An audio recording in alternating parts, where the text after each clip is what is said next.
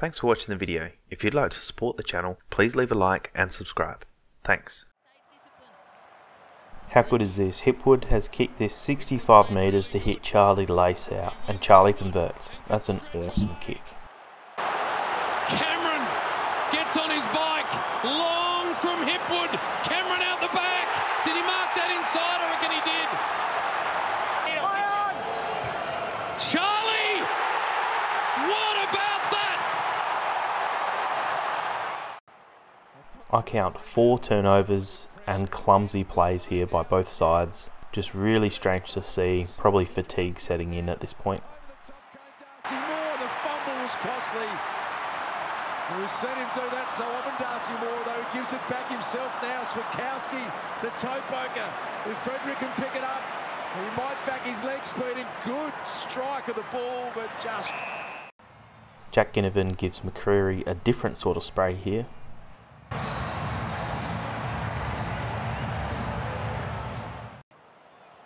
Lincoln McCarthy comes in, tries to act pretty tough. Petty gives him the old little fake and he flinches. I think you get one for flinching, don't you?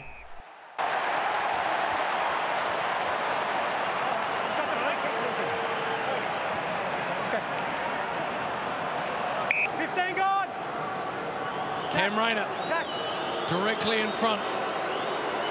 Should convert. Oh no. Really great play here by Petty. The desperation to stop a goal is awesome. It's what wins your games. Unfortunately, they didn't. Was it touched on the line? Harry Petty. Just before the line. Review underway. Wow. Review complete. Looking at this angle, we can see the ball's touched before crossing the back of the goal line. Decision on the scoreboard. Well done, Petty.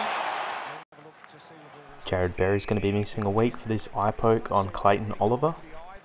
Has Berry. There is absolutely no doubt that those fingers got tangled with Oliver's eye. McStay cops the very rare bouncing falcon. That right hamstring cramp starting to go on him. The Collingwood faithful say, finally. Pushes it towards O'Driscoll. Ginnivan, is he taken high up by? Says so. And the Collingwood Army give it a big cheer. Awesome running by Crisp here. I reckon he bounces the ball 3 times in about 100 metres. Gets the pass off. And it's a stoppage in their forward 50. Not a bad play when Frederick is right behind you. Frederick just gets there. Gets hold of the jumper. Doesn't drag him down. Handball forward to Myercheck. Pressure comes immediately. It's in junk time, but this goal by Frederick is awesome. Last, he's looking for another. It tumbles very close. It's unbelievably good. It's really good. It won't amount to much. Jack Ginnivan doesn't need much space to cause some damage. Long ball, lob. Needed to take the mark, didn't Ginnivan. How clever is he? So brilliant. After the commentators say how good Jack Ginnivan has been and how good of a kick he is, then he shanks it. Good old commentator's curse. Brodie Myercheck, the leading goal scorers across the year for Collingwood. This was within his skill set. Jack Ginnivan started it way wide and it stayed there. If this was a closer game, this could have been very costly. 6 years at the Magpies, he's given that one a bit of a shake. 7-12. After Collingwood had the game wrapped up, Jeremy Howe goes for a mark right on the siren, and this would have hurt. Hopefully he's okay.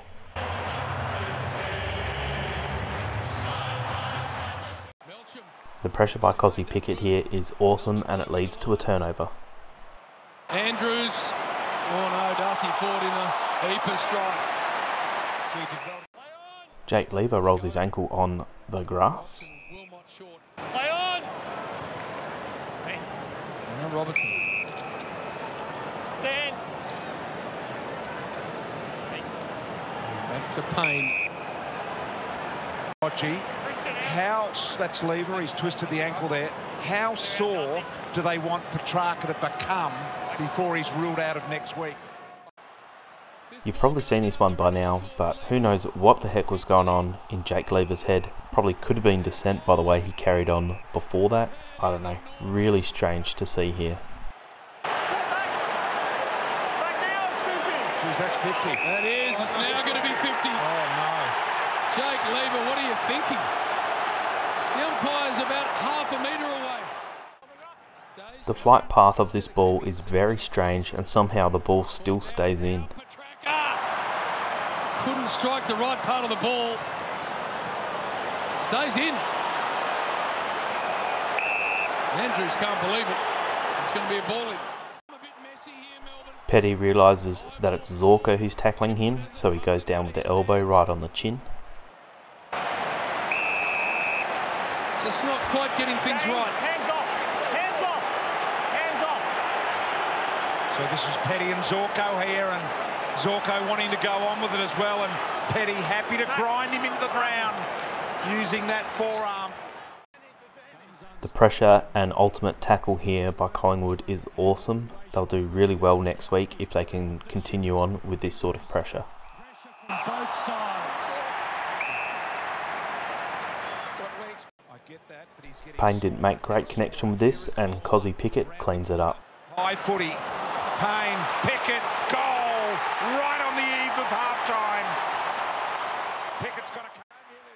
This is holding the ball for me, but the night before, Jared Berry had the ball, spun 2 times, and then taken to ground, got the handball away, and that wasn't holding the ball, but this one is. For me, it's just the consistency that annoys me. Rockers rate him as just about close to their best and fairest this year, and he's an outstanding player. The bounce of the ball. Switkowski goes for the smother and he misses, and Darcy Moore kicks him straight in the chest. Didn't win it cleanly in the air. Had the clock has the win. And Switkowski has had the wind knocked out of him. So 3/4 time. This is the other one that I'm talking about, where Berry's tackled almost immediately. He gets spun 2 times, gets the handball away, and this one's play on. I know it's in the 4th quarter, so the umpires put the whistle away. Call it or don't, gotta be more consistent. Melbourne's ability to keep the ball in here went a long way. Unfortunately, they couldn't convert. Stayed in. Vixen. Pickett. Kozzie Pickett. It stays inside the field of play. Hunt arches the back, gives it off to Kozzie Pickett. Thanks again for watching, guys. Unfortunately, last week I was a little bit sick. I'm on the mend now, so hopefully I'll have time to put together the next 2 videos, which will be the 4 teams that play each other to go into the grand final. So I'll take a look at the Cats versus the Lions and the Swans versus the Pies. Here's another oddity for you. The next 2 games are 2 cats playing each other and 2 birds playing each other. There's a useless stat for you. Thanks again for watching. If you made it all the way to the end, leave a comment, cats versus birds. Thanks again.